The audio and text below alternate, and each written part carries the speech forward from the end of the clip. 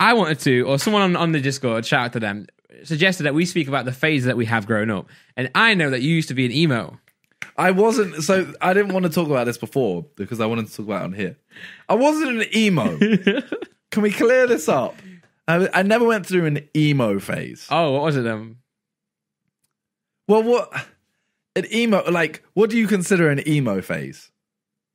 Because is yours just going to be like, oh, you listen to this music. That's it. You listen to, no. You used to wear, you would wear black. You would wear a bracelet around your wrist that had spikes on it. I'm pretty sure we spoke about this with Freezy, you know. I'm just realizing now.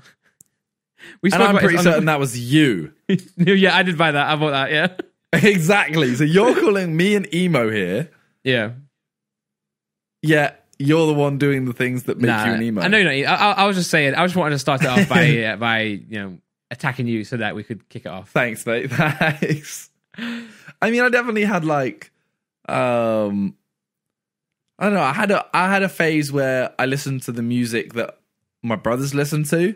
Yeah. And my brothers listened to a lot more like, because I was younger, like when I was like 10, for example, no one at school really listened to that much music, if you know, like they listened to music, but not specific music, if you know what I mean. Yeah. But I was different. When I was 10, I was like gangster. Okay, but you also had a bracelet with spikes on. That was my Avril Lavigne stage, yes. So during that period where it was like everyone kind of just listened to whatever music was popular, my brothers, I listened to what they listened to, and that was a lot of Linkin Park, Fall Out Boy, that style. Yeah. So the only other people I knew who listened to that stuff were people with older brothers as well. Yeah. So then that resorted in the like low key emo stage. Low key, okay, I got you. To be fair, yeah, like there was a stage where most people were like that. They dressed, but it was definitely soft, like low key emo. It was not hardcore, right? Yeah. People thought they were about that life, but they weren't about that life. No. We always had like, there was like one kid who actually is an emo. Mm. And they're the ones that like, it's like, oh, no one else understands. Yeah. My biggest stage was probably like the gangster rap one. Obviously that's what led me to start making music really, but so I'm thankful for it. But I used to wear like dead baggy jeans. I would buy like adult extra large hoodies and wear them. I used to go around thinking I was like gangster. I remember when my first like few mixtapes when I was like 13, 14. Or in fact, you've seen the picture, right? You've seen the first song I did with my friends, and we're all sat on the Porsche. Yes, we were sat in the car wearing like sunglasses, thinking we're cool, and we just weren't cool. And yeah, I was rapping about like my guns that I've got and stuff like that, and I was like 13. So that definitely wasn't accurate. But I think when you're young, you just want to be. This is what I was saying about the Kyle Walker thing. You want to be like the people you look up to, right? So I was looking up to 50 Cent. So were your friends like that as well, or did you kind of force them into this gangster life? No. My friends were my friends were fans of the music as well. So me and my friend Will, we used to walk to school together. So we used to love a lot of like D12, Eminem, G Unit. We would listen to all this stuff, but he would just listen to it like a normal person. He wouldn't then like try to act cool like I did. Okay. But I remember I was 14 and went to a D12 concert. Eminem wasn't there. It was just D12. And I was 14, and my dad came with us. He had to. We couldn't get in without him. But yeah, I've been to one of those. You're not coming in. I said you can come in, but you're not standing with us. So he actually stood at the back while me and my mate are there. But to be fair, like it was a D12 concert, and everyone in the crowd was just smoking weed. And I was like, "Daddy."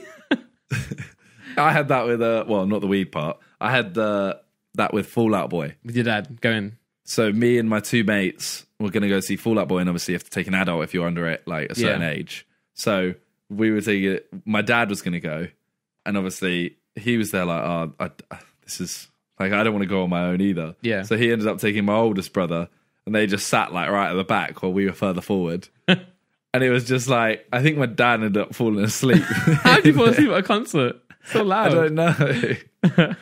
But don't you look back at that now, like you were embarrassed of your parents at that point, if you know what I mean? Yeah. Like not embarrassed of them, but embarrassed of going to anything with them. Only because what your friends would say to you. Yeah, but now you look back at it. Yeah, now I'm doing you're so much just stuff with my like- dad. I love going to. I would rather go to a concert with my dad than one of my friends, to be honest.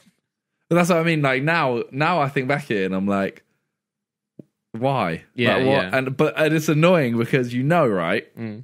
Your kid's gonna do the same to you. Yeah, exactly. I would. By the way, shout out to my dad for being so like open minded and let me like do things as a kid to then like get where I'm at now. But I would never let my kid go to a D12 concert.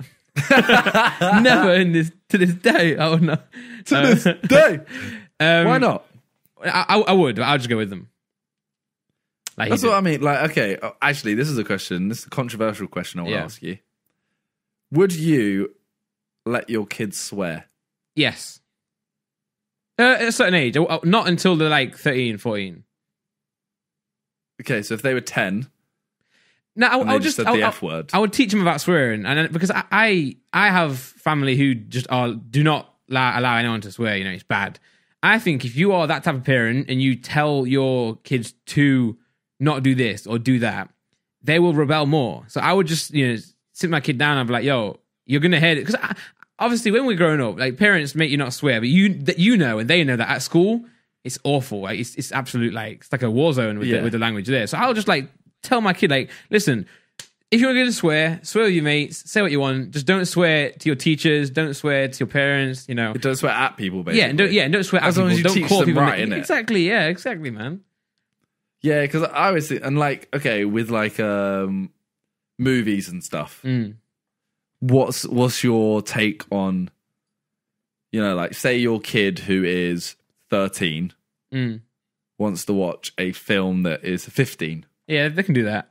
And 18? Probably. Not so much at 18. I think if it's got something like, if it's got stuff like, I guess, sex scenes that they don't even understand yet, probably not. Because that's where I'm like,